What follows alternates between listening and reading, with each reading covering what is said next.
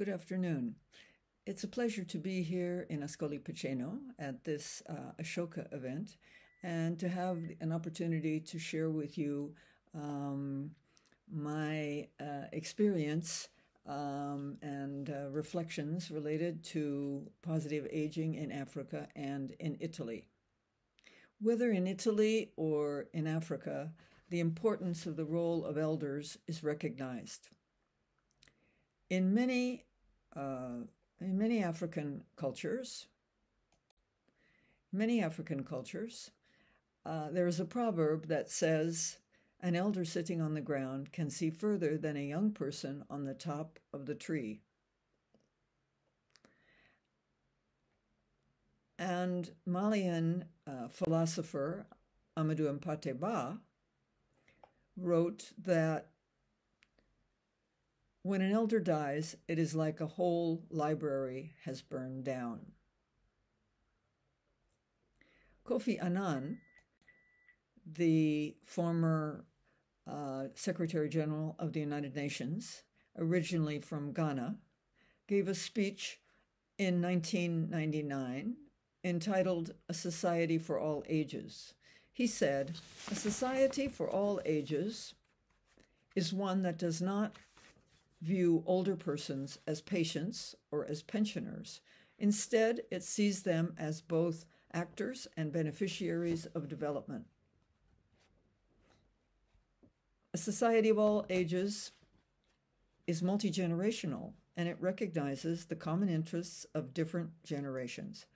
Unfortunately," he went on, "the influence of Western values with the focus on youth has had a negative influence on the status of elders in communities and on the relationships between elders and younger generations. In my work in Africa, I have often observed the negative impact of Western ageist values on elders. For example, in Malawi, I met this grandmother. She said, 'Very often there are programs that come to our community that only involve young people. They invite only the young people to their training programs and then expect them to return and to teach us, the elders. That is disrespectful. In our culture, the ones who are supposed to be teaching them are us, the elders.' And in Senegal, where's my cursor gone? It's hiding somewhere. In Senegal, this elder similarly laments the fact that development programs in his community do not involve the elders. He said, 'Several international organizations are working in my community, but they are only interested in adolescents and women. They are not interested in our experience and knowledge.' Many community leaders make similar statements regarding their non-inclusion in community programs. These two examples illustrate the harmful effects of youth-focused programs, the harmful effects that they can have on African elders, as Kofi Annan pointed out. ASHOKA has a new initiative called New Longevity that supports a positive view of aging and of elders in all societies. In the global north, the population is aging, and in the global south, there is a breakdown in communication between elders and young people. Experts in the field of gerontology, Rowe and Kahn, identified three key facets of positive aging. First, physical and mental health. In other words, the importance for elders to maintain their physical and mental health as much as possible through exercise, diet, etc.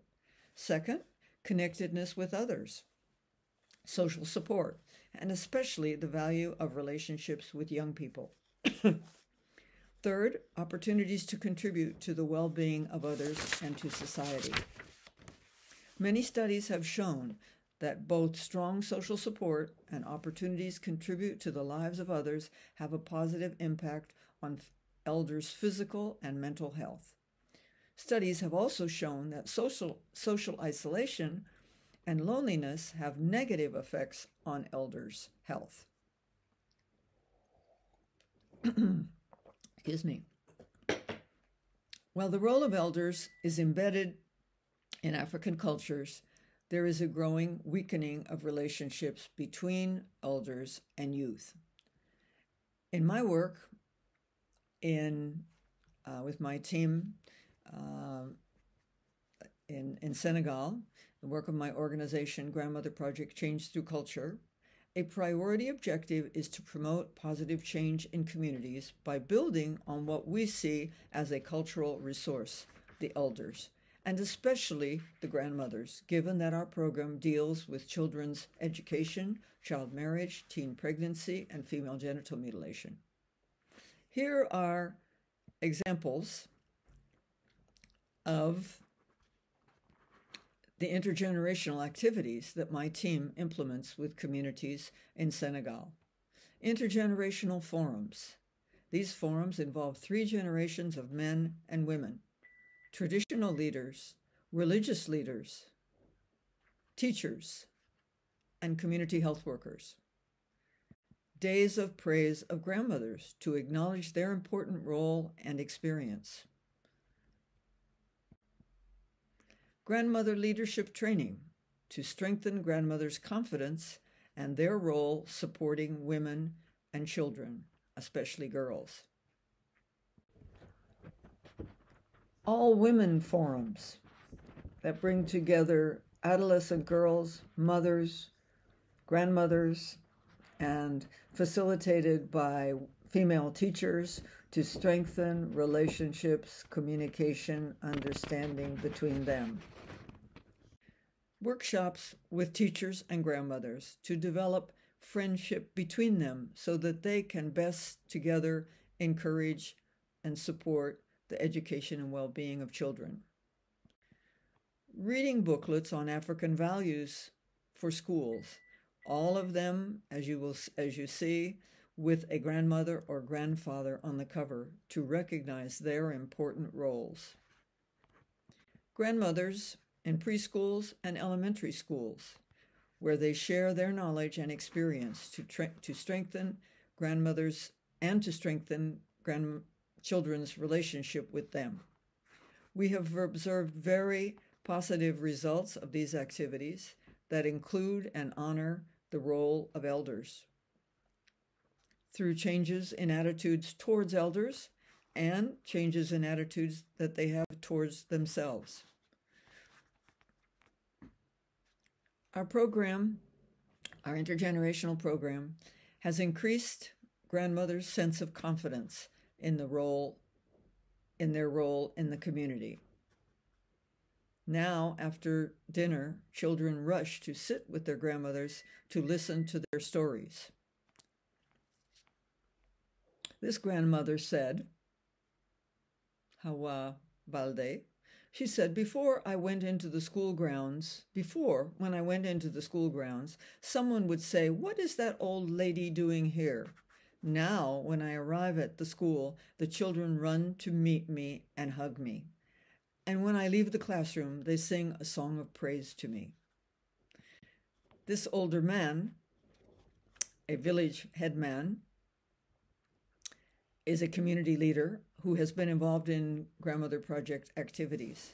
He stated, "Other programs didn't involve us. In the activities with Grandmother Project, we are asked to share our experience. Now we feel useful to our society."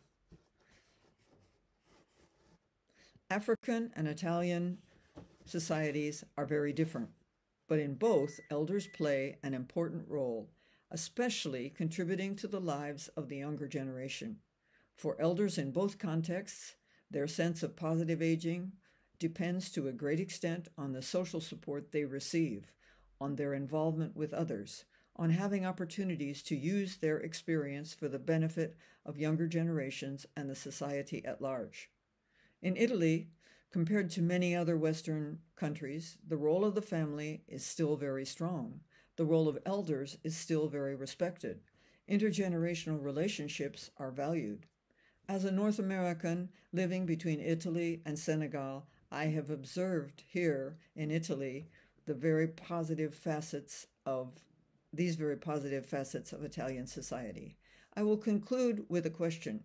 Given the trend toward more individualistic values, more youth-focused values globally, will the importance of the family, of the elders, and of the relationships between old and young here in Italy be maintained?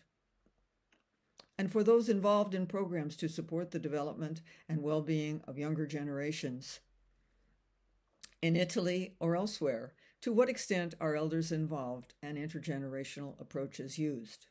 Lastly, what opportunities are there to further involve elders to benefit both elders themselves and the younger generation? Thank you.